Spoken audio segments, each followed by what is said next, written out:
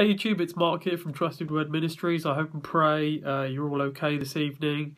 Just going to bring you a verse video this evening, and it's on 1 Timothy 3:1. And the reason I wanted to do this, I actually had another verse video that was to do with bishops ready and waiting. I've got a number of these videos that I'm just planning and notes on. It's just a question of finding the right time and sometimes the right sort of article or news thing or whatever, and sometimes it requires a bit of timing. But the video that I produced recently about the so-called consecration of the first female bishop of the Church of England was what prompted me to just re-look at this. And Lord willing, what I would like to do is post a number of videos on bishops generally, because obviously, as you would expect with the new versions, the qualifications and descriptions of bishops is either ambiguous or completely destroyed. And also I've had a number of negative interactions with bishops pretty much since I've been saved, and that hasn't changed, especially late last year, even early this year.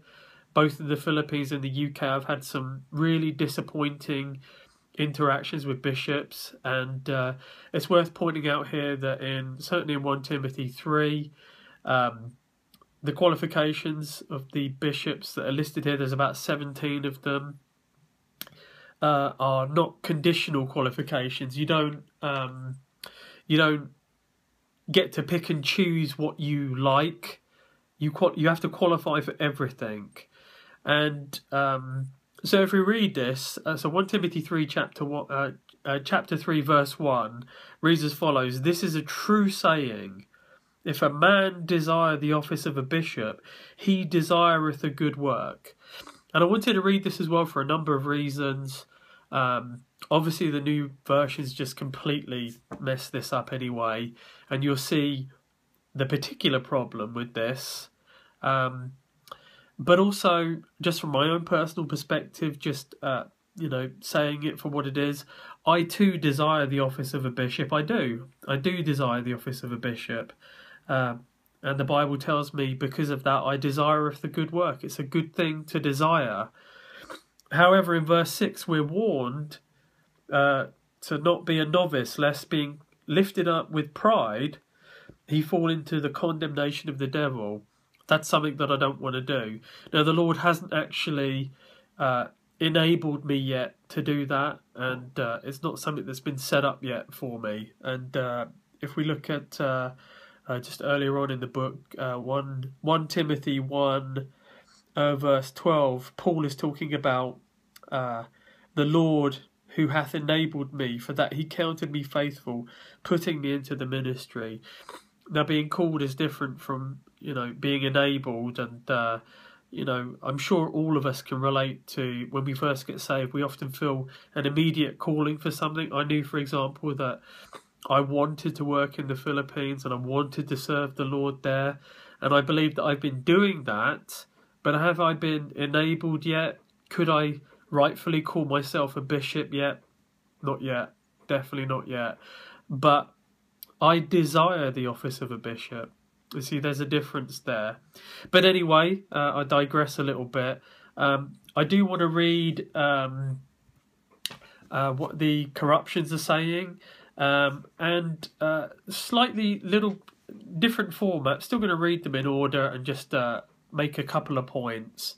But really, I want to get at what the new versions are calling a bishop, and also there are some odd changes to them, as you would expect. But this is only verse 1, so I'm looking to exposit the other verses and talk about those as well going forward, and also looking at Titus and just a couple of other points as well. But being a bishop, as I said earlier, it's not a conditional list of qualifications. The standards for a bishop are exceptionally high, and rightly so. They really should be. So let's take a look at what the new versions say about verse 1. I'm just going to read through them. Maybe a couple of them I'll stop and just make a few points. But I think you'll get the general drift of the problem when we go through. So just to repeat verse 1, then we'll go on with the corruptions. Reads as follows. This is a true saying, so I'm going to emphasise a few things here. This is a true saying. If a man desire the office of a bishop, he desireth a good work.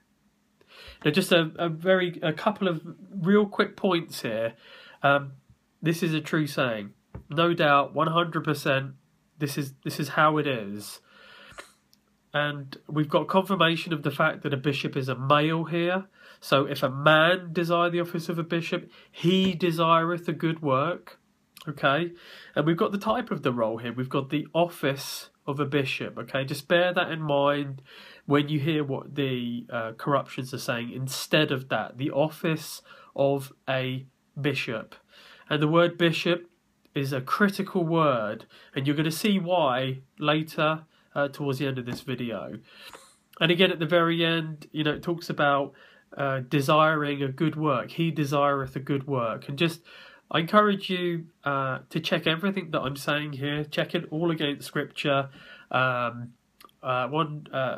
passage that I have noted here is 2 Timothy 2:14-21 in reference to good works. But there are a lot of references to good works in the New Testament. I encourage you to check them out to see what a good work is and what it's qualified as. And again, it's important to note that those words, good work, when you listen to what the corruptions say, because again, I can take a word like bishop, I could take a word like, or a group of words like good work, and I can search the scriptures and I can see how it all beautifully lines up. Now, the whole point that I try and make in these videos is that these corruptions, but just the kind of way that they run roughshod over translation, their translation of an already corrupt manuscript line, it's so inconsistent that you literally cannot make these fantastic connections that we make in the King James Bible. The King James Bible is just so easy to pick up and read. You don't need to be a PhD to read it. It's in plain English that even a child can read. And you can make these amazing connections, these amazing scriptural connections. You can go, I remember that phrase, I remember that word. And it's so easy. It's so easy.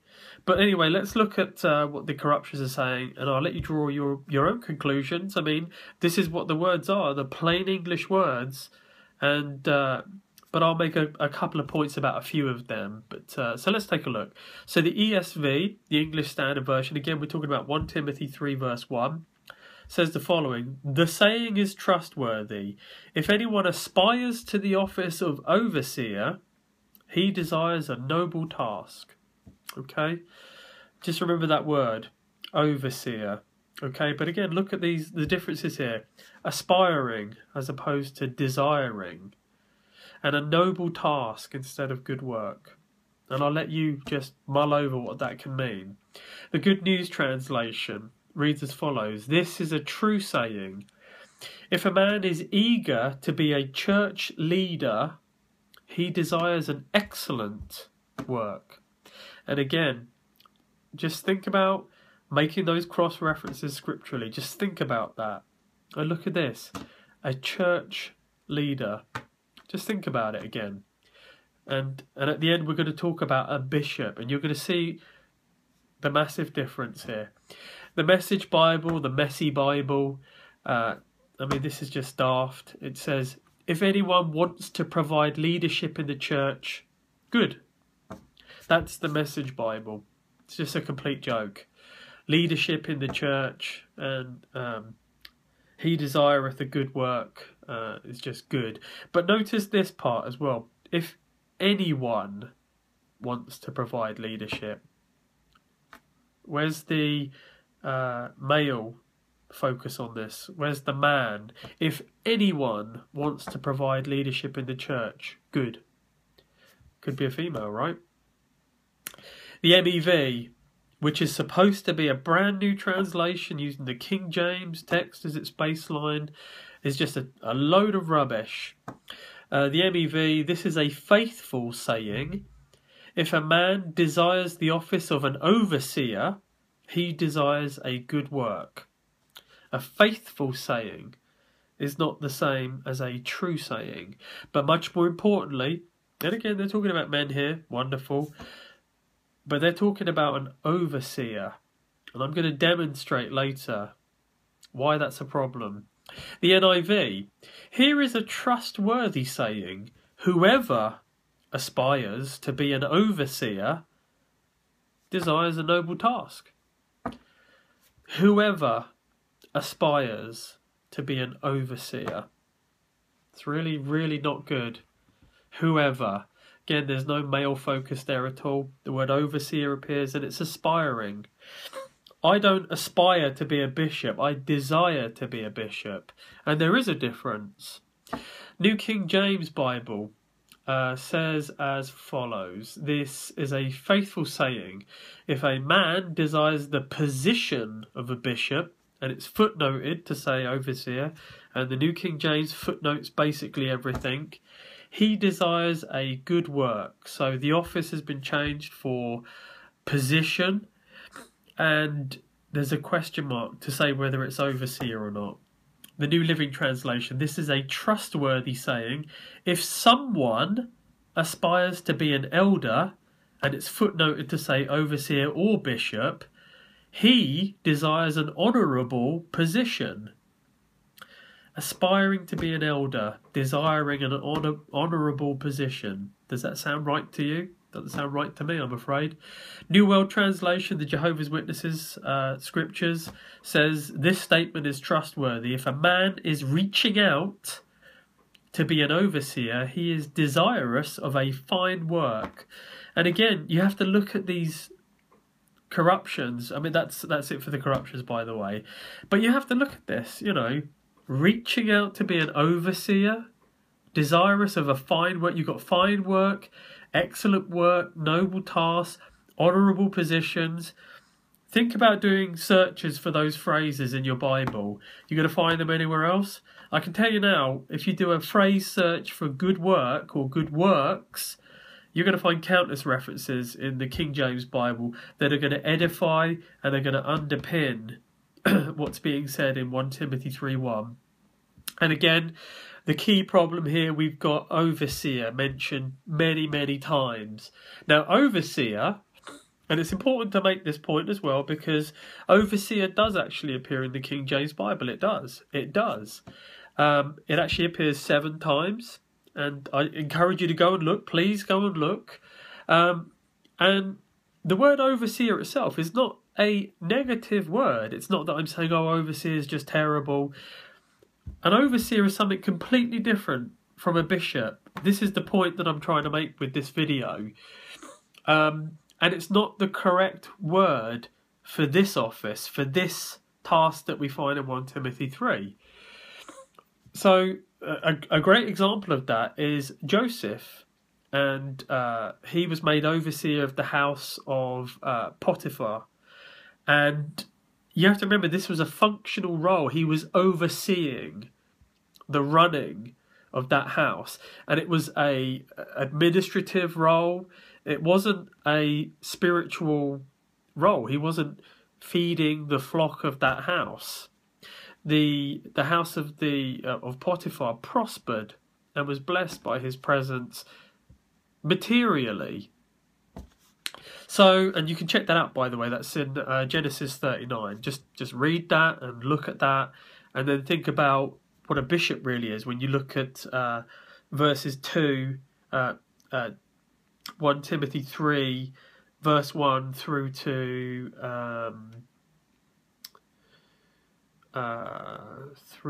7. Yeah, so just take a look at that, and you know, it's not the same as an overseer. It's not the same thing that Joseph was doing. Again, take a look at the word overseer, and I'm not saying here that it's a negative word, but it is not the correct word for what we find in 1 Timothy 3, 1-7. It just is not the right word. And you know, just some points here to make. I find this really interesting as well. If you go to Proverbs 6:6, this is very interesting actually. When you think about the word overseer and you go, well, actually, it's not a bad word to use for that position. Okay, let's just take a look at this. Proverbs 6, verse 6 through to verse 8 reads as follows: Go to the ant, thou sluggard, consider her ways and be wise, which having no guide, overseer or ruler, provideth her meat in the summer, and gathereth her food in the harvest. And I just find that an interesting verse. You know, when it talks about the ant and which having no guide, no overseer, no ruler. I just find it fascinating that that the Bible underpins that that it's not a negative thing, but it's not this particular task that we're talking about in 1 Timothy 3. That's what I'm getting at. Now, I don't normally do this, but I've just checked a couple of dictionaries here. A regular modern day interpretation of the word overseer, but also the Webster's 1828. Now, I tend not to really use this very much, and I know a lot of Christians love the Webster's 1828 dictionary, and that's fine. It is pretty good, but it's not perfect, and there's a few words that are really just not right and just cause real confusion. Ultimately, the Bible actually has a built-in dictionary, and it's very, very good, as you would expect, of course. And I encourage you, when you're checking out words, as I did with overseer, for example, I would encourage you to check out all 7 references for the word overseer. Check out every reference for the word bishop and use that to help you define what the word is. So, for example, 1 Timothy chapter 3, verse 1, when we're talking about a bishop, it's actually that chapter that defines what that word is. And this is what I'm talking about. But for the sake of just getting an understanding of a certain word, we'll take a look at it. And what I'm trying to do is try and explain kind of what it means, I suppose. But again, I'm not going against the text. I'm just trying to illustrate a point. So a modern day interpretation of the word overseer is a person who supervises others, especially workers. Webster's 1828, which many brethren would probably happily reference, is good to illustrate this point. There's two meanings to this. The first one is one who overlooks, a superintendent, a supervisor. And the second one, an officer who has care of the poor or of an idiot. And I found that actually quite a really telling statement. And again, it goes back to the fact, ultimately, when you look at this and when you look at the word overseer in the Bible itself, which is the only real reference that means anything, you see this role as being a functional role, an administrative role. It certainly isn't a spiritual role. And that's the point that I'm ultimately trying to make here, that an overseer is no way like a bishop is. And again, when you look at the qualifications for a bishop, that would not be a good list of qualifications for an overseer. It just wouldn't be. When you look at things like being patient, apt to teach, given to hospitality, of good behaviour, vigilant, sober, all these kind of things are not qualifications that you would necessarily associate with an overseer. Again, I encourage you to just do your own checking on this. I'm just bringing it to your attention. But really, what I wanted to get at, and I wanted to share some scriptures in closing here, I wanted to ask, whoever's watching this video, is Christ our overseer or is he our bishop? And I wanted to share just a couple of sections of scripture with you, just to really reinforce that point, if you permit me to do so. And the first one is from Luke 15, and you can read your Bible or just listen. It's entirely up to you. If you are a New Version reader, please just be interested to see what you're reading when you read this. But do consider this difference in wording from overseer to bishop, and just consider the following verses when you think about whether Christ is our overseer or our bishop. And so Luke 15, verses 3 to 7 says here, What man of you, having 100 sheep, if he lose one of them, doth not leave the 99 in the wilderness, and go after that which is lost until he find it? And when he hath found it, he layeth it on his shoulders, rejoicing. And when he cometh home, he calleth together his friends and neighbours, saying unto them, Rejoice with me, for I have found my sheep which was lost. I say unto you that likewise joy shall be in heaven over one sinner that repenteth, more than over 99 just persons which need no repentance. Amen. And I really love that in verse 5, right, where it says, he layeth it on his shoulders, rejoicing. It's just, it's just beautiful, quite frankly. But in closing, please, let's check 1 Peter 2:25, and I'm sure that some of you probably will know where I'm going with this. And this is just to reinforce really what I was saying, is Christ our overseer or is he our bishop? And this is why every word, brothers and sisters, is so important to us, which is why we have to have a perfect Bible. If we don't have a perfect Bible, we quite frankly have nothing. And this is why a word like bishop is so important. So if we look at 1 Peter chapter 2 verse 25, reads as follows. And again, just think about what I just said in Luke 15, 3-7. 1 Peter 2:25 says, For ye were as sheep going astray, but are now returned unto the shepherd and bishop of your souls. Amen. Amen. And if you read, a few verses before that, it's Christ. He's our bishop. The shepherd, capital S, and the capital B, bishop of your souls. Praise God.